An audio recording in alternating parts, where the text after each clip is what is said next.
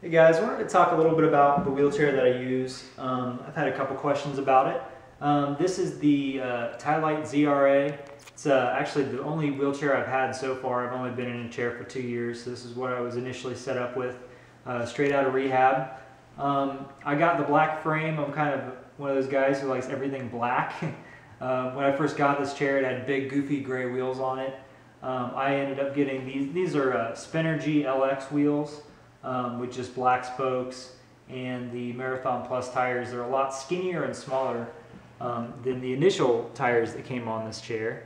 You can see this chair is adjustable. You can adjust, how high the back, sits up off the ground, and you can also adjust the casters and stuff like that. So I've kind of tweaked it and played around a little bit with it, just to see how, when I probably get my next chair, I won't get an adjustable chair. So with this, I'll know exactly how I want my next chair set up. Let's see, I use this bag on the front.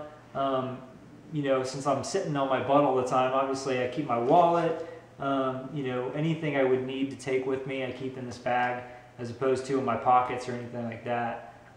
The cushion that I use is a J2 cushion. It's a gel-filled cushion. I'm not real psyched about it. I kind of am paranoid because if this gel busts, I'm basically sitting on nothing but hard foam. So I'm kind of thinking about getting maybe I don't really want an air-filled cushion or anything like that. I'm thinking maybe get like a honeycomb cushion. I actually have a rigid back. This is a J3 backrest that this backrest used to be blue. It used to be like a blue color. I took fabric dye and dyed this black to obviously match the rest of the chair. Slapped that TiLite badge on it just for the heck of it. But like I said, what I like about this backrest is that I think with me being such a high injury, I'm a T1, I think it just helps with my posture.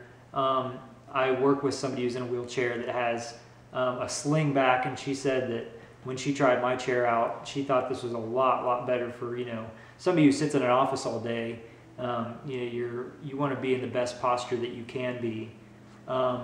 These handles actually flip down, and the good thing about this is when I'm sitting in the chair, these aren't always up in my armpits all the time. I really like the fact that I can fold those down.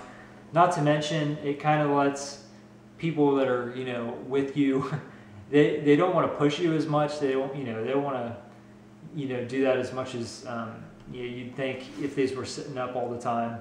People would always, be like, oh, let me push you, let me help you out. So I kind of like that factor. So yeah, that's pretty much it. Oh yeah, one more thing I wanted to mention.